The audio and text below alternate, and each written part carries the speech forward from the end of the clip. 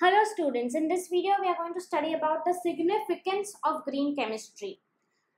How green chemistry as a topic or as a concept is so important to build sustainable living for the entire globe. Let us see that in detail.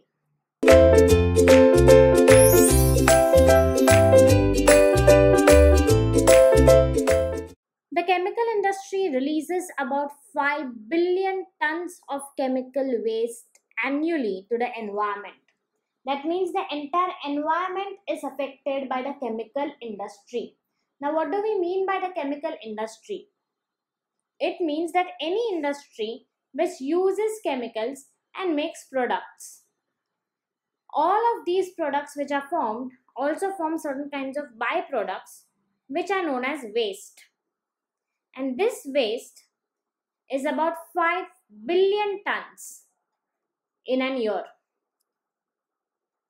It also spends over $300 billion annually for treatment, control, and disposal of the chemicals.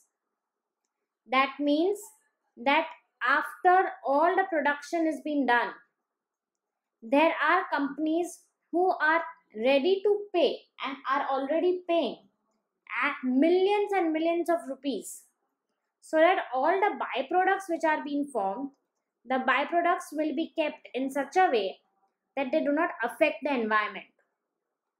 Now these byproducts are very important because of these byproducts the entire cost system is getting affected. Because of these byproducts the entire environmental system is getting affected and degraded. So if we use the concept of green chemistry, we will not have to worry about the byproducts because green chemistry focuses on zero or minimum byproducts. If we have zero byproducts or minimum amount of byproducts, then we will not have to treat those byproducts at all. And since we will not have to treat the byproducts at all, it will be nicer to use that particular amount in developing more profits for a company. This poses formidable challenges for chemists and chemical engineers to review the design, manufacture, and use, and then further accomplish improvements or change in the design of the new products.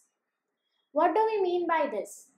It is trying to say that all the chemical engineers and all the chemists need to first review the design and review the entire manufacturing process and also review the use of it. And once that is done properly, only after that they can actually help to make sure that the products are being processed properly. This entire process is important, and because of this entire process, the significance of green chemistry increases.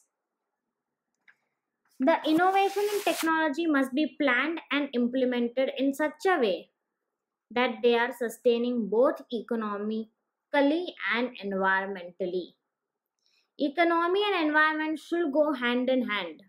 They should create certain processes, certain technologies, certain methods, and certain procedures which will help the entire chemical industry to not only prosper and flourish economically, but also prosper and flourish when it comes to the environmental level of it.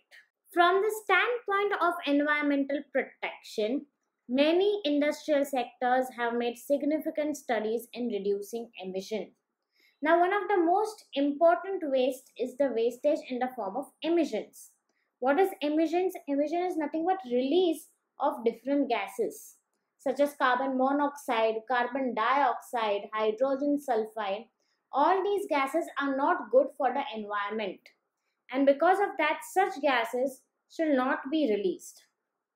And that is the reason why many chemical industries have tried to make sure that they will reduce the particular emission of certain gases like these ones.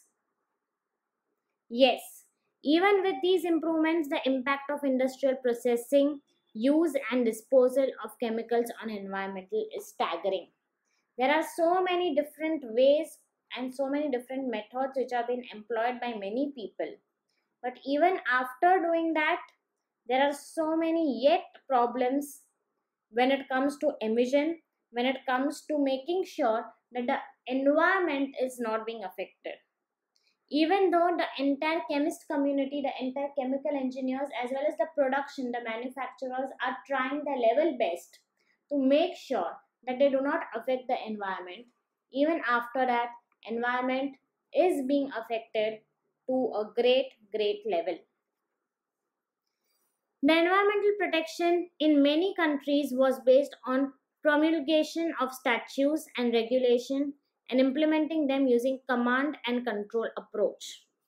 So now many a times we don't even realize how much environment is being impacted or how much the entire society is being affected by a particular gas emission, unless there are certain monuments, certain statues, or certain other infrastructures which start showing up, which start changing the colors or changing the dynamics with the effect of what is happening in the chemical industry or the amount of emissions which are being taken out.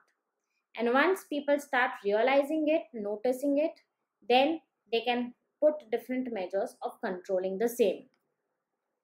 In order to implement the environmental mandates, industries had to install a variety of waste handling, treatment, control, and disposal systems, which require new equipments with high capital costs.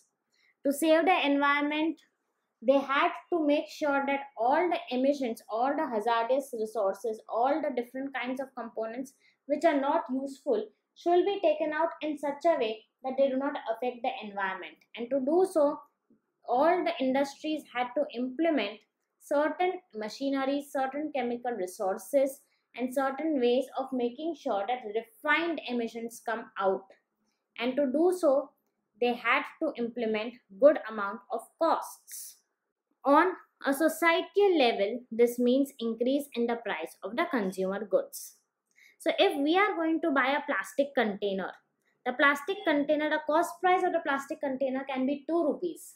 But now the company is also paying for different machineries which are just helping the environment getting cleaner. So it increases the cost price to 3 rupees. And now on this 3 rupees, they will put their margin and their profits.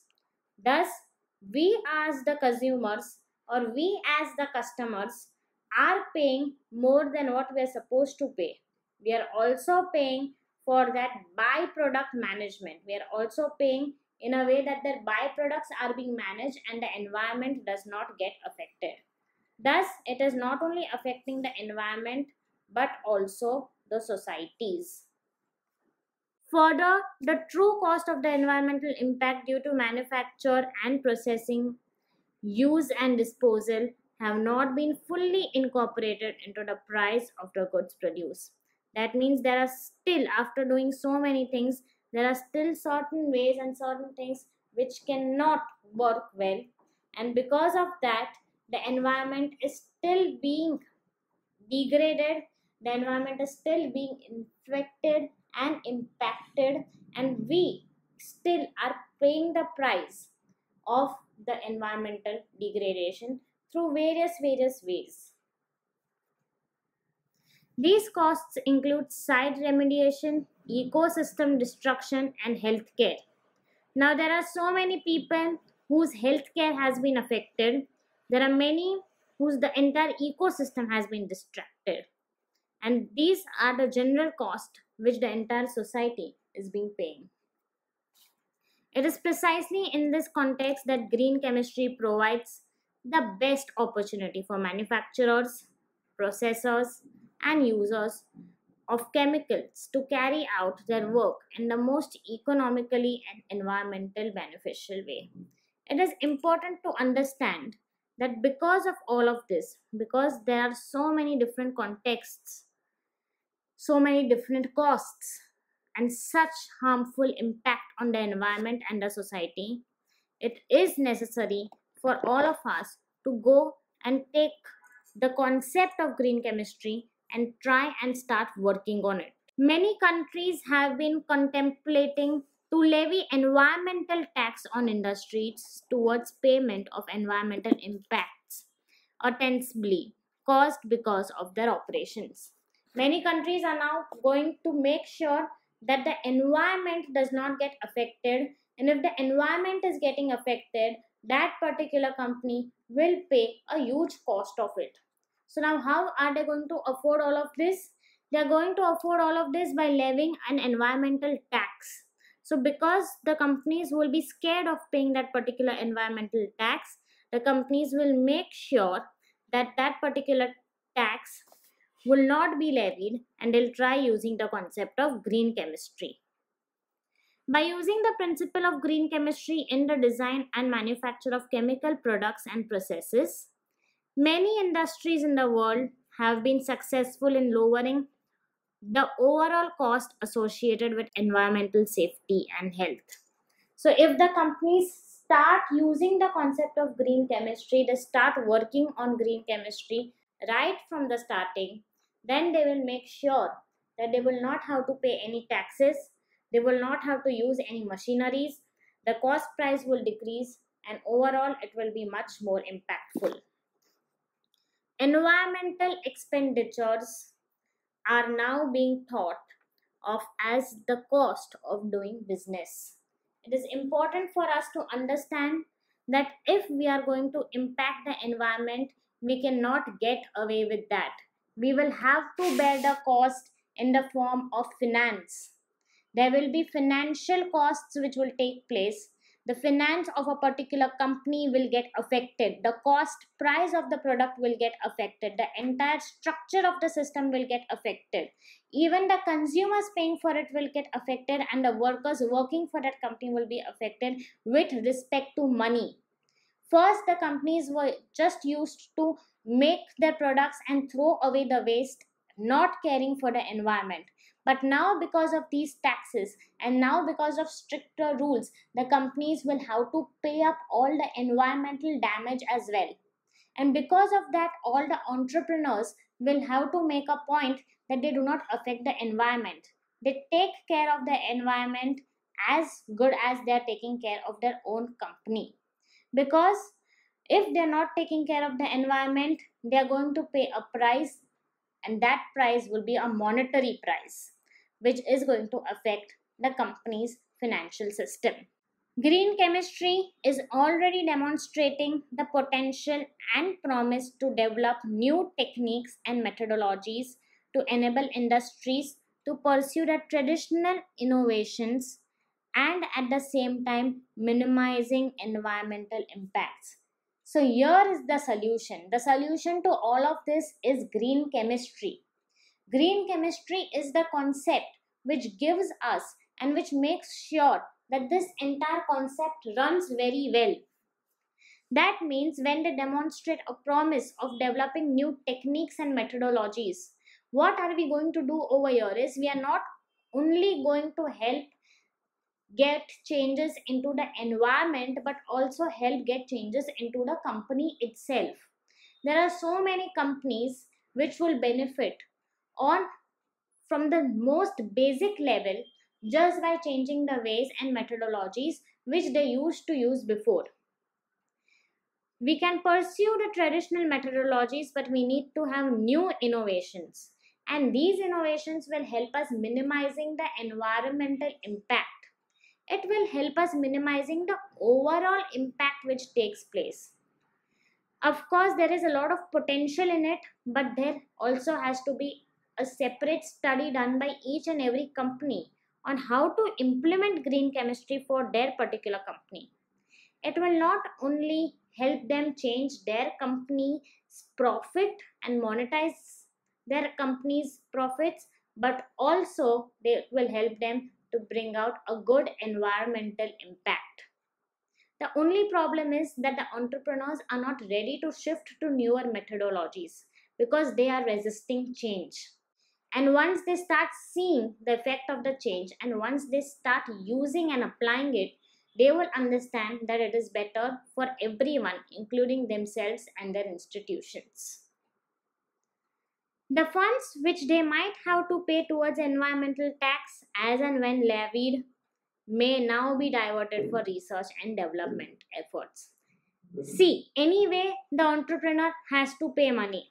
The entrepreneur either has to pay money as environmental tax, or the entrepreneur can actually use that money for research and development and save the company as well as the environment. Which is better? The entrepreneur himself has to choose.